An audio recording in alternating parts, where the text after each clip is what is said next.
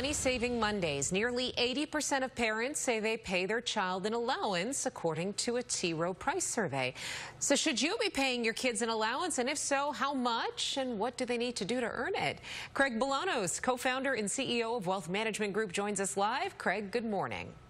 Yes, good morning. What a great topic, kids and money. Yeah, I'm curious about this. So apparently just because many parents give their kids an allowance, it doesn't mean everybody should. You know what? No, because giving our kids an allowance is really a lesson in life about being responsible with money. And I would just say the obvious, before we start setting up a system for the kids to earn an allowance or commission, we need to know that they are constantly watching, and we should just be a great steward of our own treasure, because that'll be the most important lesson in life, meaning what they see from mom and dad's everyday actions.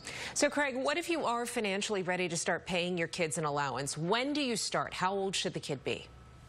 Well, I usually say it's never too young to start, but in this case, no. I don't think we should be paying the allowance to the kids until they hit kindergarten at the earliest. And then once the kids get a part-time job, that first part-time job, it's probably a great opportunity to transition. So those would be the age brackets that I would use. Okay, and then how much do you give? Now, there's so many rules of thumb. Uh-oh. Uh-oh, Craig, where'd you go?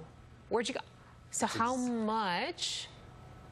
Let's see if we can get Craig back. I'm here and I can see you. Can you hear me? I hear you now. Let's start again. How much should you be giving your child an allowance if you choose to do so? Let's pay them $1 to $2 a week times their age. So if your child's 10, they're going to earn between $10 and $20 a week. If your child's 12, that's $12 to $24 per week. That sounds reasonable to me, but our floor director is shaking her head at me. Cottery, do you think it should be higher or lower? Higher. She says higher. Interesting. I disagree.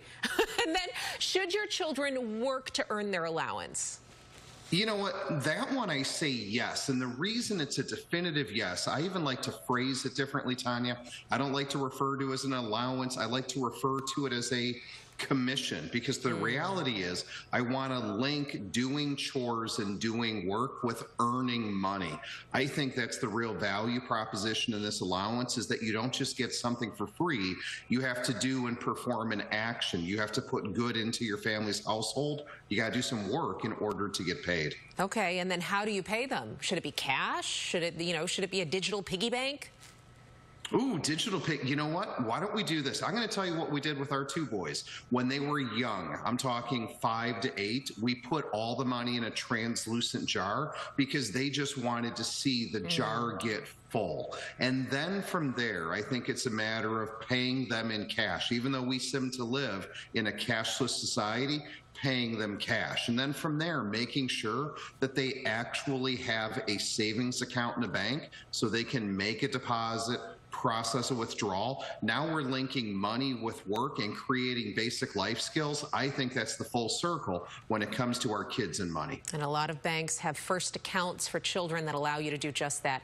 Craig Bolanos, thanks so much for joining us this morning. Appreciate your advice here. Good to be with you. All right, see you soon.